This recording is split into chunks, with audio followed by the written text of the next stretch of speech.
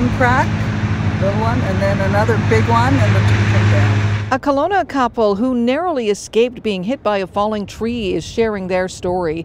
Gerald and Christina, who live on Ethel Street, were back at Kinsmen Park Tuesday to watch City of Kelowna Parks workers remove the rest of the willow tree that came crashing down on Monday. Perfect, nice and quiet.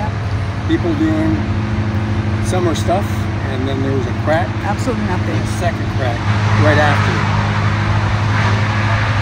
Nothing. No reason, nobody was climbing the tree, nothing. While they weren't hurt, another couple was not as lucky. A man and woman sitting on a bench along the beach was struck as a section of the trunk broke off. Well, the gentleman was hurt. Really bad. Bleeding nose, sore back. The lady was upset, but she was just a little bit to the side of him, and she came out of it okay. The bench, she was in front of the bench, and the bench protected her.